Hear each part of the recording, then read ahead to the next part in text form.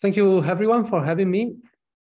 I'm presenting sort of a recap of 3 case of studies that we investigated between INGV and Sapienza on the role of fault fabrics in the control of fault sleep behavior. This is an experimental approach, but I try to keep a bit of connection in the fabrics that we see in nature to give a bit the big picture. And I really want to thank my co-authors that are here also today in this chat that made possible this work. Yeah, here we go. So the first, to give an introductory recap, I would say that the approach that we have from the laboratory always start a bit from the field. We investigate the faults, and when we observe the most deformed part of the faults where the active grinding and crushing of rocks happens and determines the fault behavior, we can describe these directly on the field with something that we define generically con rock fabric. And in fact, I struggled quite a bit to find a unitary definition of rock fabric, but I tried to give what is my comprehension for it now. That is, for me, a collection of all the geometrical characteristics that are proper of the materials that compose the fault as a whole, but also singularly. We think about the grain shape, how they are distributed with respect to each other or with respect to bulk of the rock. This concept of fault fabric that reminds a bit the fabric that is used to make the clothes. It was originally developed on the evidence that some rocks, especially metamorphic ones, and here it has been observed, develop very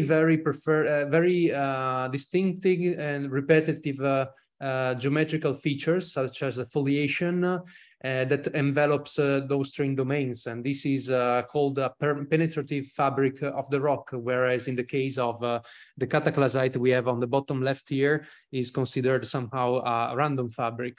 However, these two fabrics can give a lot of information, and this can be seen both in the laboratory and in the field. We will see throughout the case of studies. But the first step that we usually do is take these samples and bring to the laboratory. And obviously, it's difficult to bring the entire rock sample and the fault in the laboratory. You have to make some decisions. The most common ways to transport our materials to the lab is by crushing them, expecting that spontaneous localization happens inside this material that is also found in exhumed faults, so rock powders. They are crushed, obviously, but there are also experiments with bare rocks that are more close to the engineeristical point of view of first experiments on rock friction. After we do this, we put them in the machines and we start measuring the mechanical properties of them, especially for us is important all those aspects that go along with friction. So famous early study is by Byerly that collects a lot of different rock types. If I don't remember badly, it's on SoCats, but has different sources, this study, and shows that most of the rocks that have been investigated at a wide range of normal loads, they align along a particular path that defines a friction coefficient that is more or less is comprised between 0.6 and 0.8. That what we call the Byerly range of rock friction. And this is used commonly also in numerical modeling to give a generic view on the friction that the material have to check its response. Nonetheless, there is a lot of evidence that comes for particular type of minerals that at the same conditions at which these materials that Byerly checked plotted on this graph behave instead in a weak manner. There are only a few examples here in Byerly, but a recent review by Cristiano shows that plenty of work demonstrated that particular minerals are very weak, and these are very diffused in many different type of fault in faults in different type of environments. These are considered so below Bayer's-Lee range, and they have a friction that can be as low as 0.1 and even lower when they are wet. What are those minerals? But why there is this separation, and if it is something continuous? Here I collected a few of them in images here that separates almost in a dichotomy between weak and strong materials. And every time we check them in the laboratory with a lot of literature that composes it, we see that most of the weak materials are anisotropic. They display anisotropic crystallinity, they break also anisotropically, and they stay as an anisotropic, creating that fabric that previously was not, I showed you, and is not defined as random. Instead, strong materials tend to have quite equigranular shape, also when they are ground, and they don't have a preferential splitting or cleavage, so they stay relatively cubic, as we say in crystallography, or isotropic, equigranular when they're crushed. Here I missed just to insert clays that are a relevant material in faults at shallow conditions, but you will forgive me for this step. So if we focus on this category of minerals, muscovite, biotite, serpentine, chlorite, and clays, of course, these are belong to a big family of mineralogical components of the crust that are called phyllosilicates.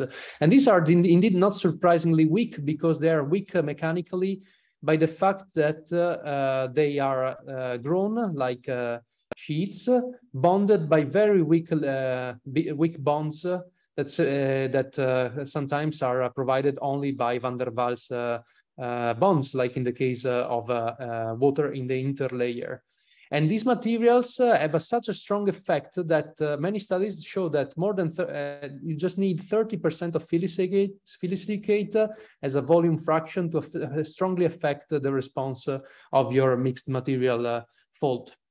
However, I want to point out that these weak materials are not only belonging to the phyllosilicate, even if it's a dominance, but they can be other materials. For example, here we have molybdenite and graphite that are well known as lubricants, also in the industry, and they are platy. But as well, but also hematite that is it can be used as an abrasive, so it is not weak in the sense of the classic sense of the Mohs scale, can be an abrasive.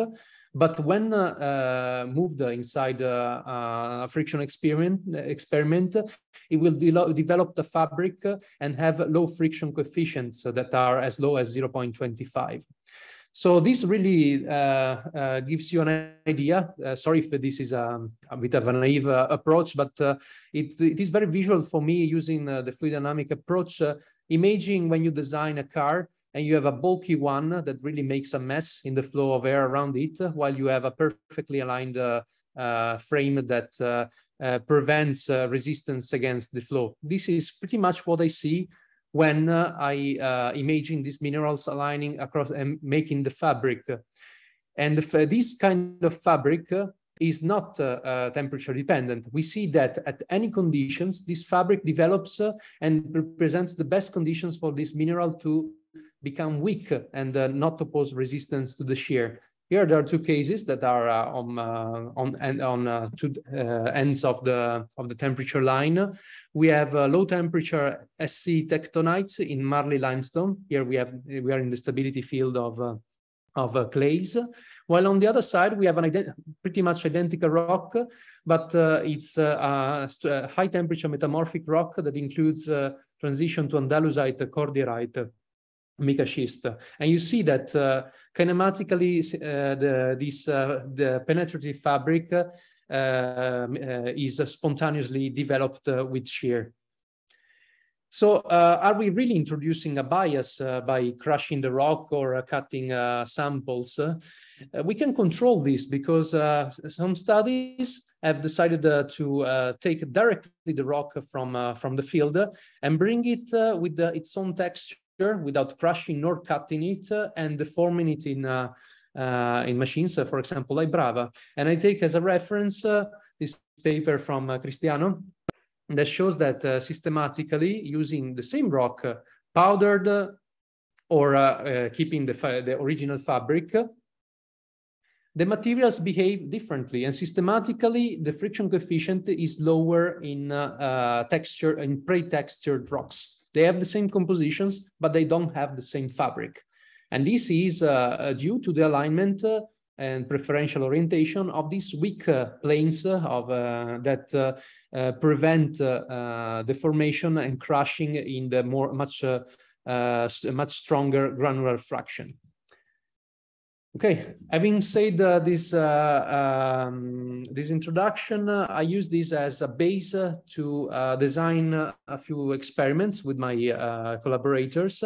And here I present some of the studies that we developed during my years of postdoc in INGV. The first is a study of the development of brittle fabric in granular phyllosilicate mixtures. So here we will not check original microstructure, but we will develop them in the laboratory, and we try to check one-on-one the development of fabric with the frictional response. The second goes into the matters of nucleation and propagation of laboratory earthquakes, in particular slow stick slip, where we investigate the influence of inherited fault fabric on the fault stability. Does the same material behave the same way if it has a different fabric? The last one, a bit more difficult for me to insert in this context, investigates a natural melange of granular and phyllosilicate materials, that is the serpentinite that we find in many settings in nature.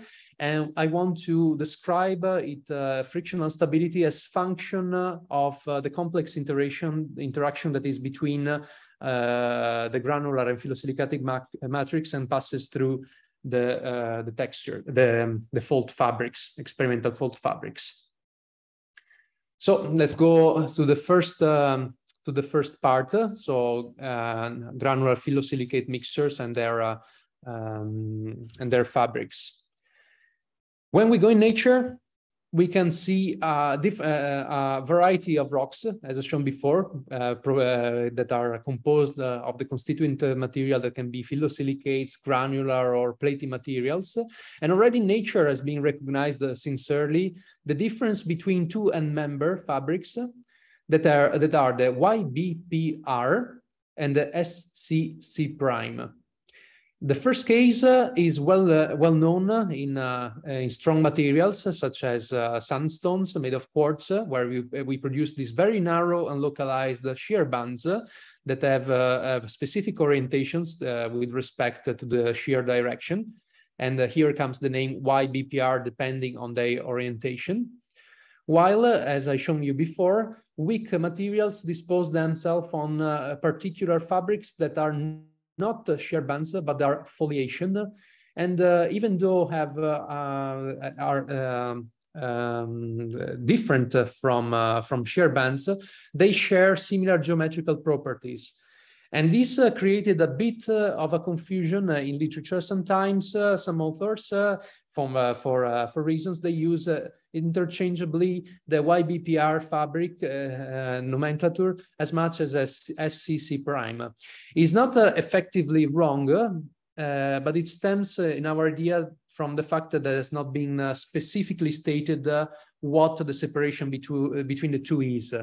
And we decided to start this approach by first deciding how to separate the two with a few simple rules. In the YBPR, with respect to SCC prime, we have a strong localization. And the strong localization is represented by shear bands, where we have cataclastic processes strongly reduces the grain size. And this phenomenon, the more it evolves, the more favors the shear localization. Conversely, SCC fabric is something more penetrative. It's a property that can be traced on the bulk of the rock down to the grain scale, something that cannot be done in the YBPR, that is divided in domains. And foliation prevents cataclastic processes and instead promote distributed strain. So you see that in principle, similar orientations of the fabric then are connected to different kind of aspects. Just to give a bit of context, this study stems from a previous one that Giuseppe Volpe, here present, PhD student of Cristiano, did in the Central Apennines basement on the rocks of the basement. And luckily for us, the samples we collected, they represent a good range of mixture of phyllosilicate and granular minerals dominated by muscovite and quartz. So they're pretty much share the same mineralogy, but with different proportions. And these proportions are across that famous 30% threshold that determines the transition from weak to strong response of your material described before. So taking these samples, we grind them, we produce a grain size below 125 microns. So we start from non-textured powders, and we investigate at a series of different boundary conditions of our stress, normal stress of 25, 50, 75, and 100 MPa at water saturated conditions, and all of them compared with the same kind of experimental conditions, as I said before, but equal amount of displacement. So we really compare the evolution with strain. We use this machine that is Brava, hosted at INGV, and it's a biaxial machine, essentially, for the use we have of these experiments.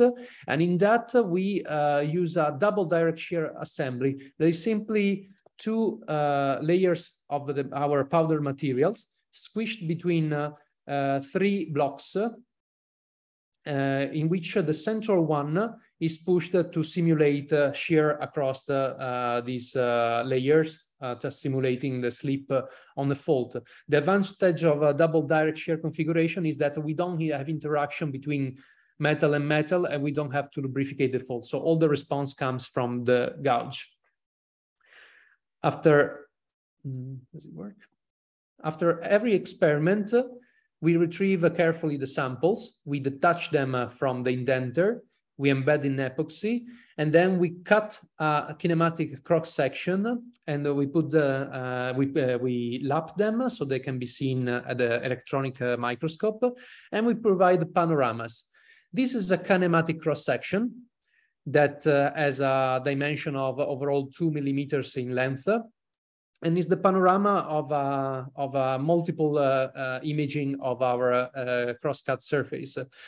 Kinematic section means that we are seeing our point of view is parallel to the fault, but the cut is perpendicular to it, and the shear sense is exactly on the screen you see.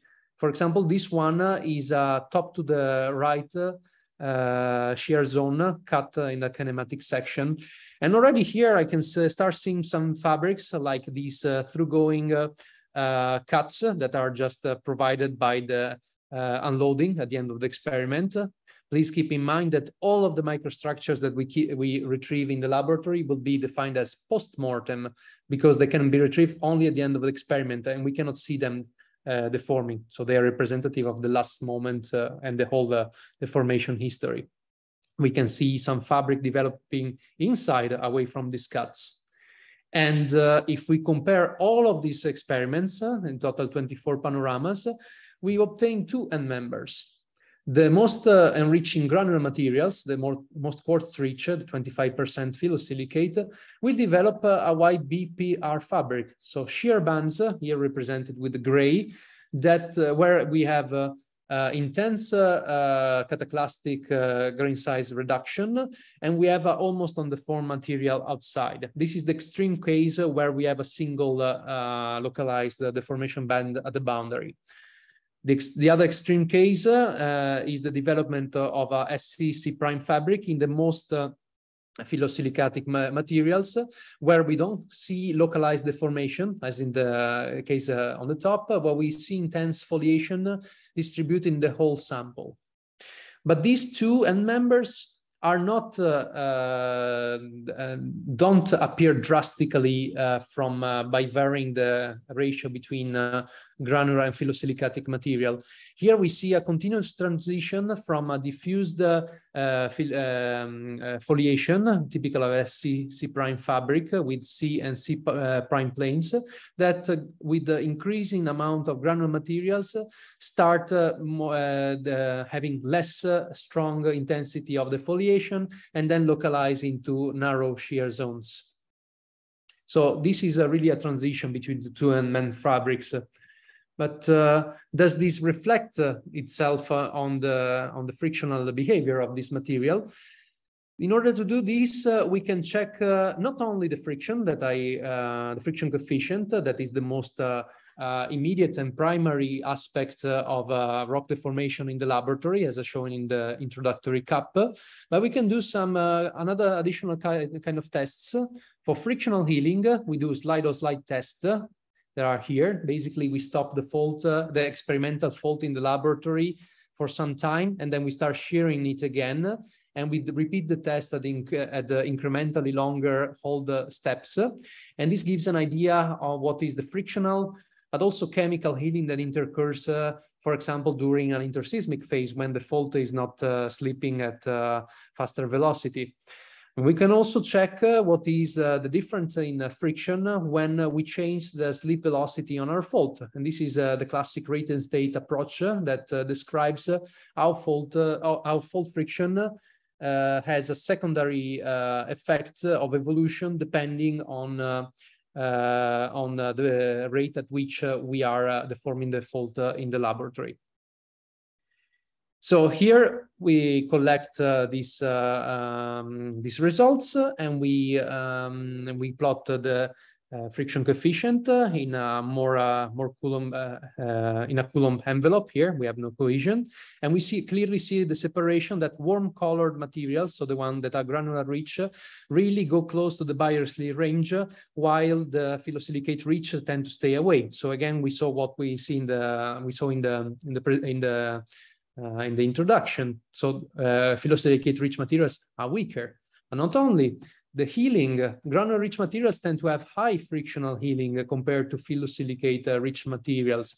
And the rate and state fundamental parameters A and B for now, and we'll not describe what they're useful for, but just to see that here we have a clear separation from granular rich and phyllosilicate rich that segregate on this plot.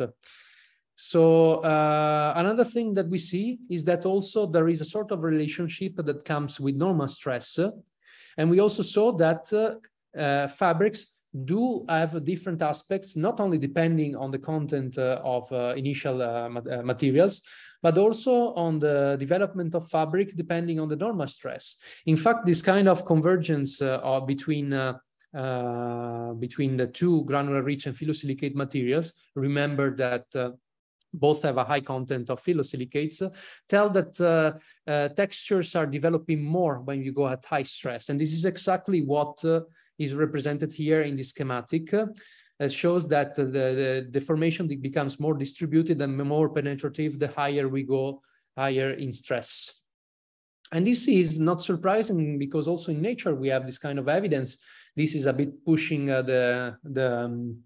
the comparison, but it reminded me of the classic scheme of how a big fault show its textures within the crust. And we see that with depth, we start having more and more foliated material. So development, really pervasive development of fabric. So the figure of recap of this paper by Giuseppe Volpe, here present, that I recommend you to check. It came out just today, which is just a nice coincidence. Gives mostly an overview of something that is not new, but required a systematic approach. Here we collect first order control of the fabric, where we have variation from YBPR to SCC fabric that goes along with decreasing friction and change of fabric, sorry, and change of starting material. But we have also the second order effects that go to influence the rate and state parameters, and the evolution of friction with displacement can be the grain shape. The more rate deformed, the more rounded the grain shape will be. The phyllosilicate networking strain will increase the networking of the weak phase, thus reducing the friction. Also, stress will have this effect. Then we have the foliation regularity and also the flattening. The more we go on high stress, the more flat and prone to be weak towards the slip will be our fabric. This was an overview and of concepts that are already there in literature. And with the second case of study, I wanted to move more on the influence of fault fabric on the second order properties of friction. And in this case, we select a particular kind of rock here that is anhydrite and dolomite. Let me first do a quick recap. We've seen before that we can retrieve rate and state parameters, the A and B values. These come from this law that describes the variation of delta mu, the variation of friction on fault, depending on the velocity step, so from V0 to V, that occurs with a direct effect A and an evolution effect described by B, and a state variable that has a dimension of time, and one that has a dimension, D sub C dimension of displacement. I will not go into detail of this, but I will just show that on the ignoring the evolution effect, the A subtracting B to A will give us the proportionality of our increment or decrement of friction. If the I minus B parameter, that is a property of the rock, is positive, we will be in velocity strengthening conditions. If it is negative, we are in velocity weakening. So the more I go fast, the less is the frictional resistance of my experimental material. And velocity weakening materials are important because are those that mostly control the unstable behavior of material, both ingeneuristically, so described here by this simple spring sliding model, but also in the theory of fault. Velocity weakening materials are those that are prone to nucleate and propagate earthquakes. But this is not sufficient. If we take a simplification of our fault system as an elastic medium that pushes against an anisotropy, that is our discontinuity of the fault, we have an additional parameter that determines whether unstable slip can nucleate or not. It's called the critical stiffness. It's conveniently derived by using the parameters A minus B and DC, and has a dimension of a stiffness. It can be and is compared to the stiffness of our elastic loading medium. And we see two possibilities, two outcomes. We have a bifurcation.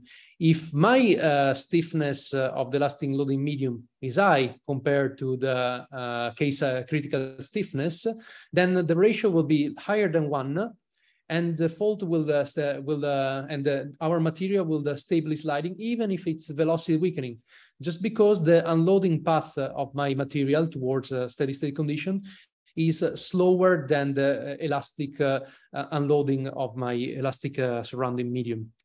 Vice versa, if we have a K sub C that is much higher than the elastic medium, or the elastic medium is much less stiff than this critical stiffness, we have a ratio that is smaller than 1, and we can have unstable slip that occurs in this simple model as cyclic stick slip behavior.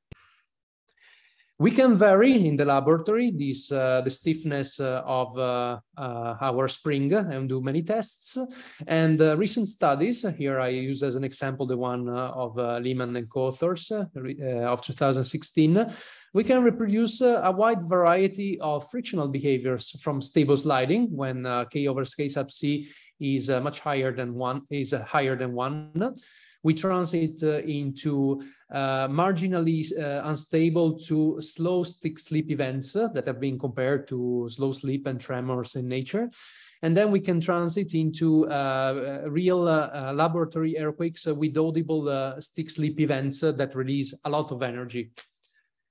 There is a recent study from Marco, also here, that recently checked when the K over K sub C ratio is close to 1. So we generate slow stick slip events.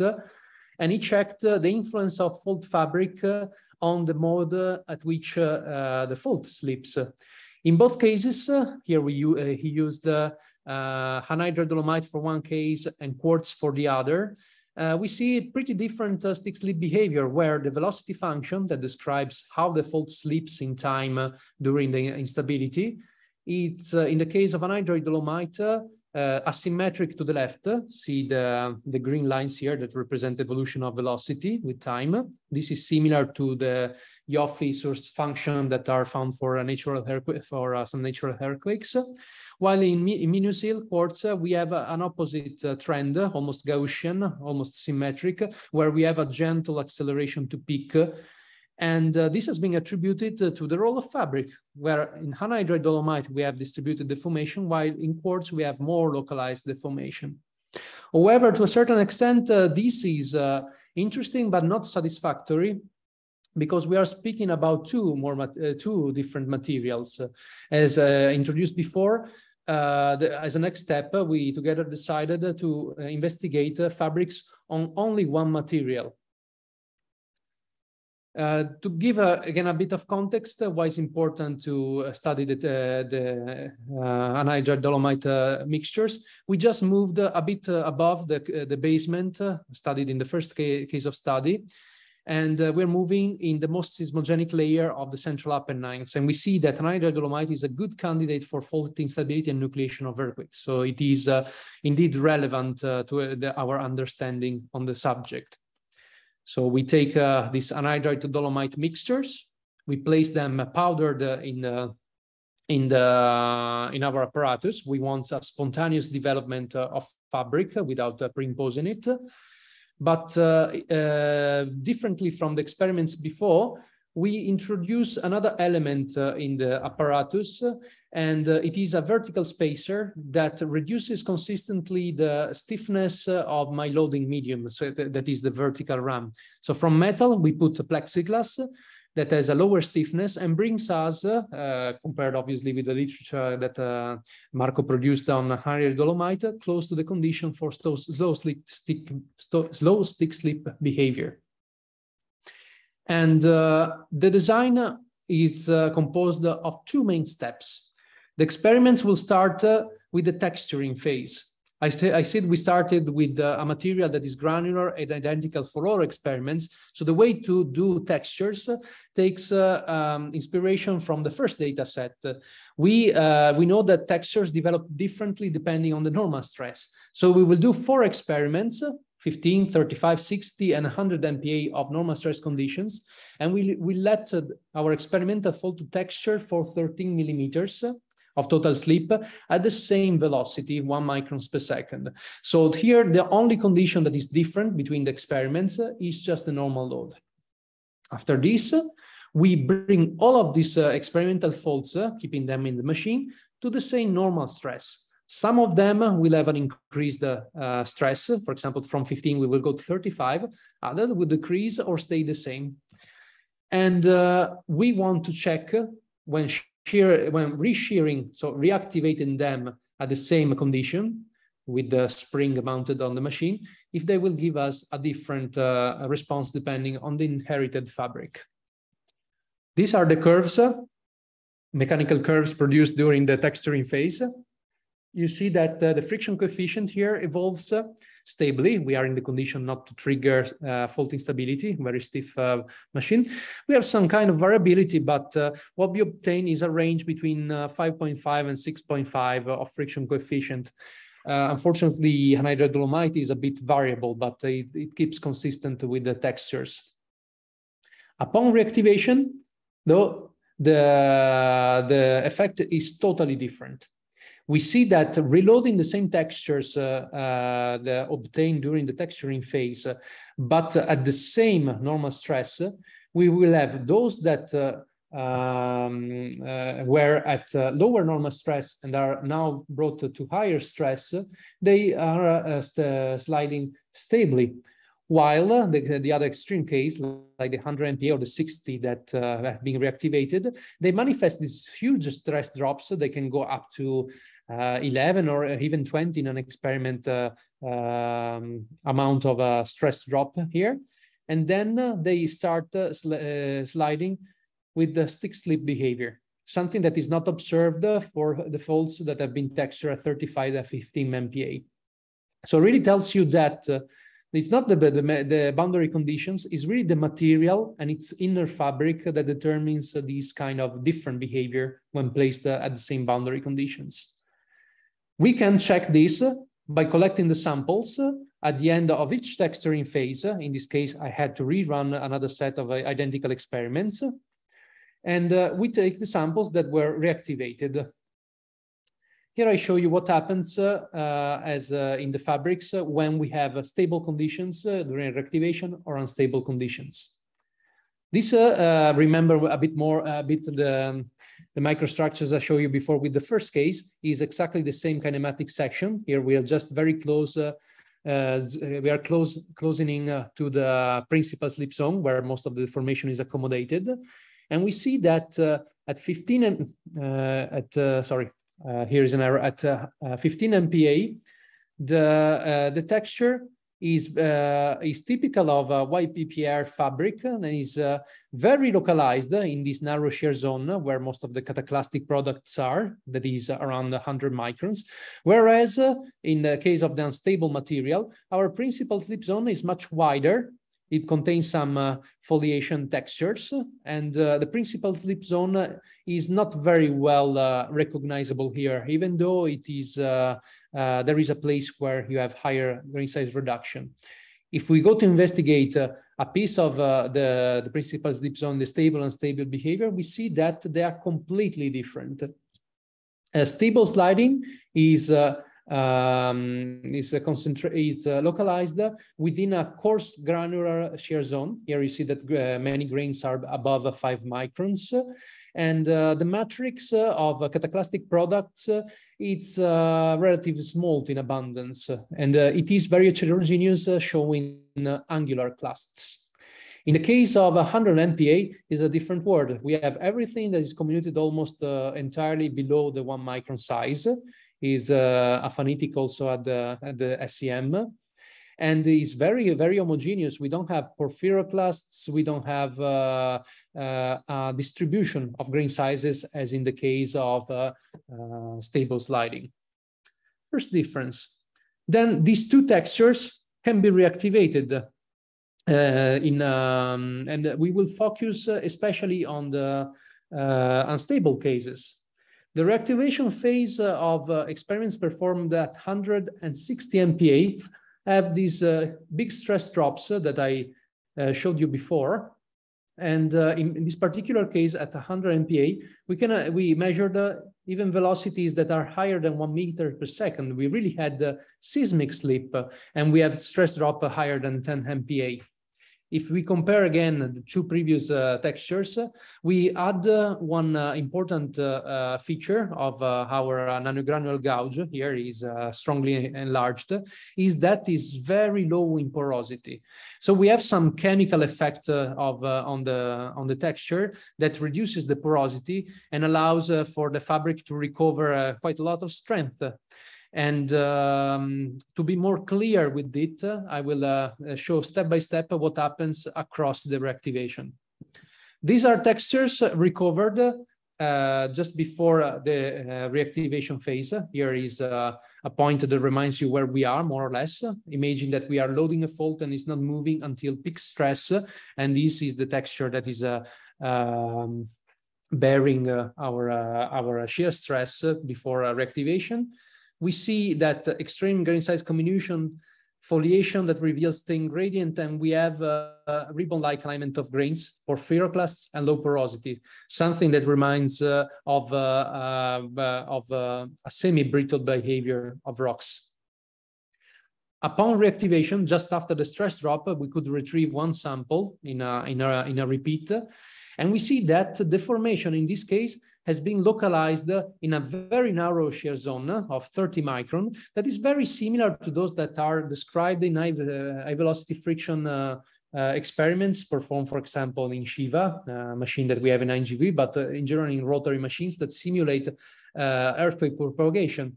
And there is a good evidence that earthquake slip occurred on this sample too, because we have some evidence of the carbonation, so desulfatation in the anhydrite matrix, here represented by bubbles in the otherwise very low porosity material.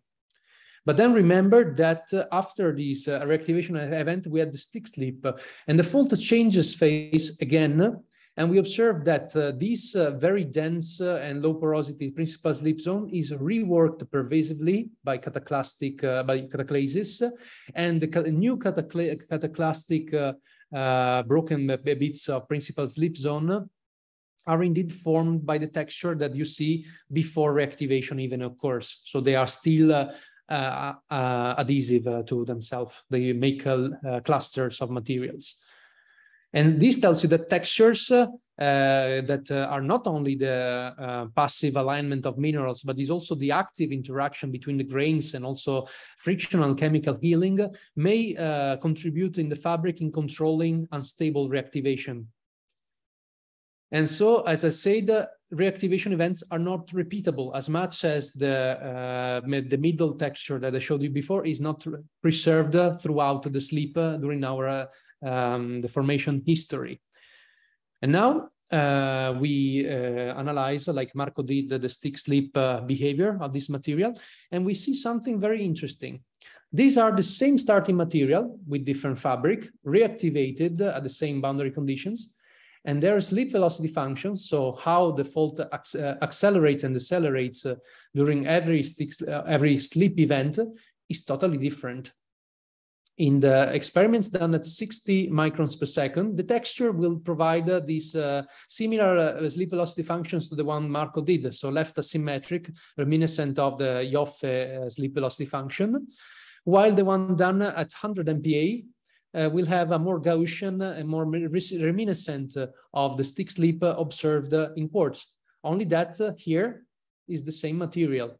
So again, if the boundary conditions are the same, and the material is the same, then will be imputable to the fabric, the control on how the slip is distributed during each dynamic event. And again, we see that even though very comminuted, as I was saying at the beginning, the material is more heterogeneous in the case of 60 MPa. There was not enough energy to homogenize my grain size, to put it to very low, below micron scale. And this in a qualitative model, micromechanical model, they represent heterogeneities in the flow of the material in the principal slip zone, possibly jamming, enhancing the effect of stress localization, in particular localized force chains that yield rapidly into fast acceleration and fast stick slip. Gaussian events instead nucleate inside very homogeneous material, very fine-grained, like in the case of Minusil, that might sustain more and better distributed shear stress across the fault, so lower stress concentration, and also more evenly spaced force chains that don't allow for catastrophic failure of my entire fault. The last case of study will be on serpentinites. We move a bit away from the central Apennines, and we move here in the Elba Island. Here is a thrust in serpentinites where they cultivate grapes, but the wine doesn't come out great, so I don't recommend it. And to just give, again, the geological context, serpentinites are the product of a hydrous alteration, metamorphism of banter rocks, especially donites, that are rocks very enriched in olivine. And they are very important constituents of a huge variety of settings.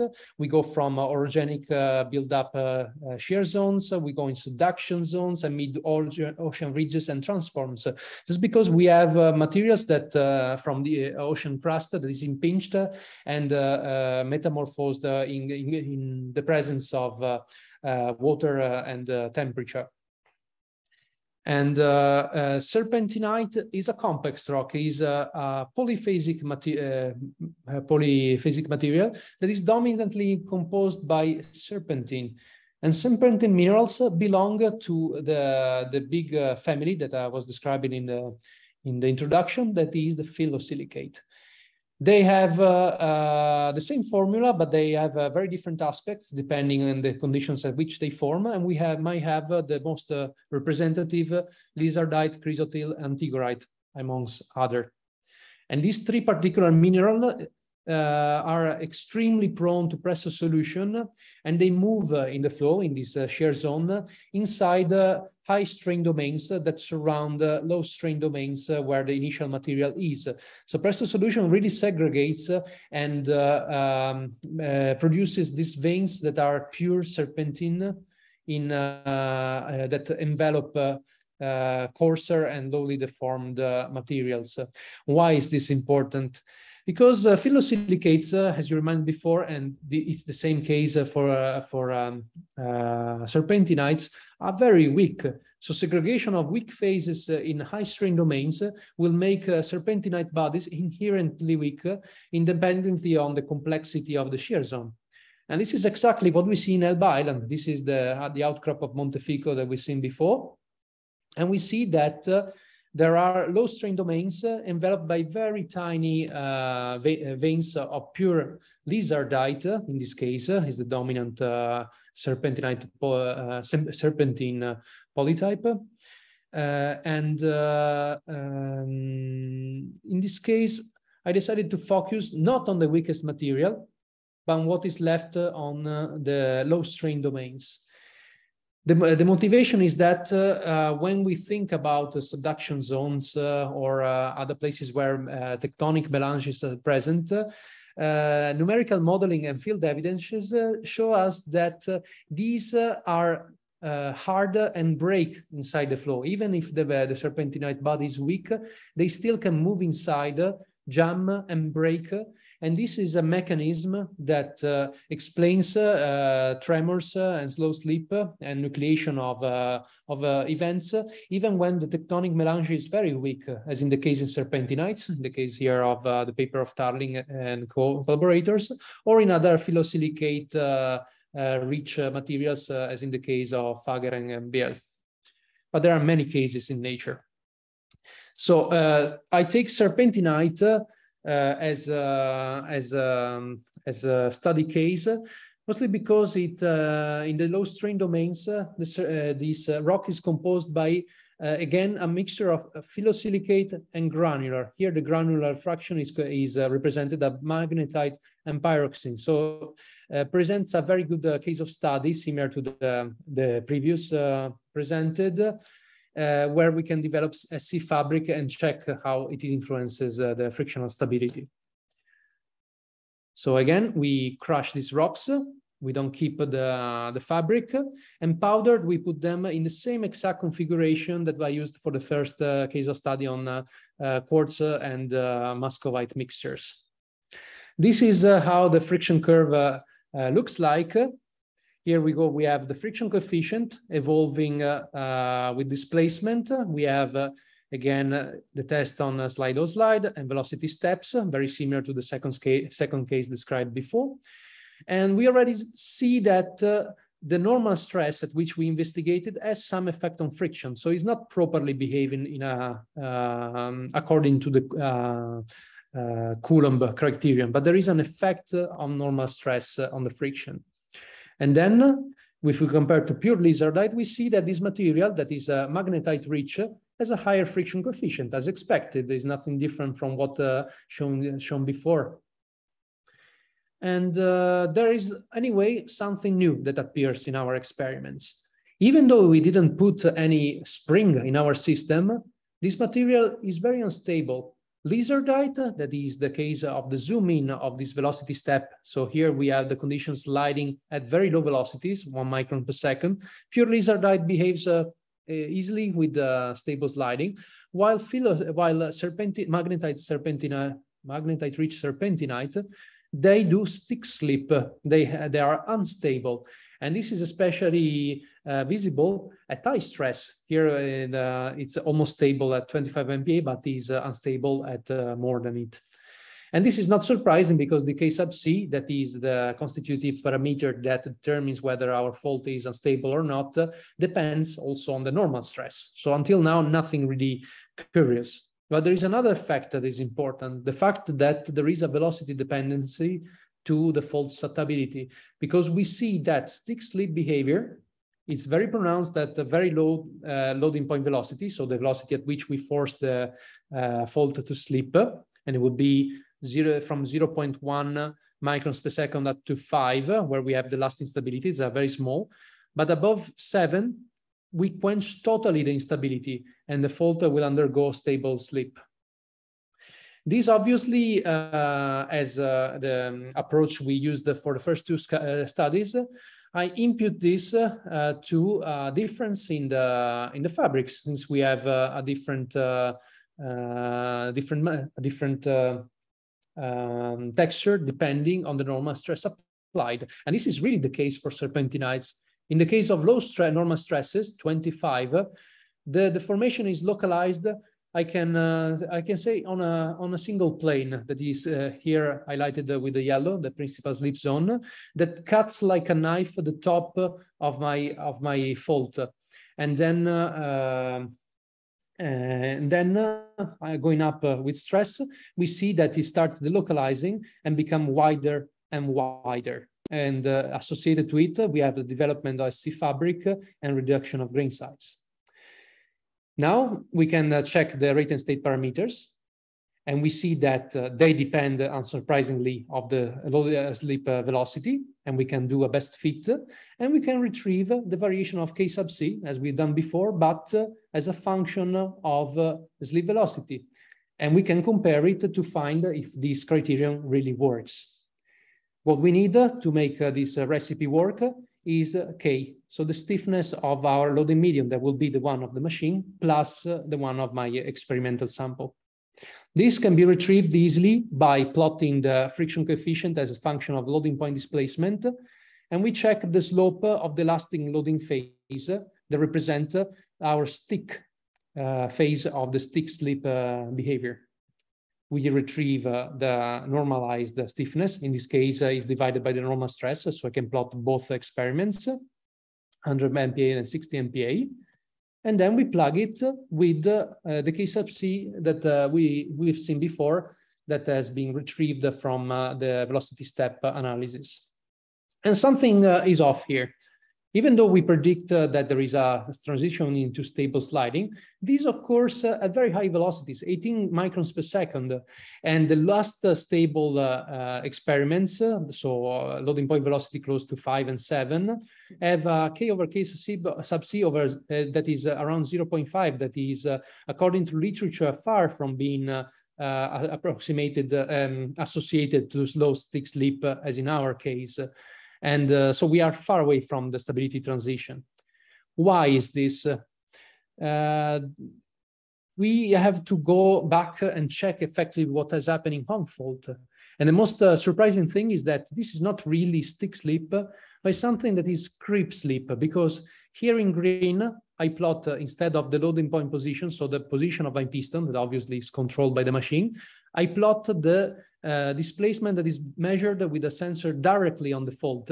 And we see that when it should be locked, and we have this elastic loading phase, the fault is not locked, but creeps and accommodates displacement that is represented here before unstable slip occurs by these black arrows.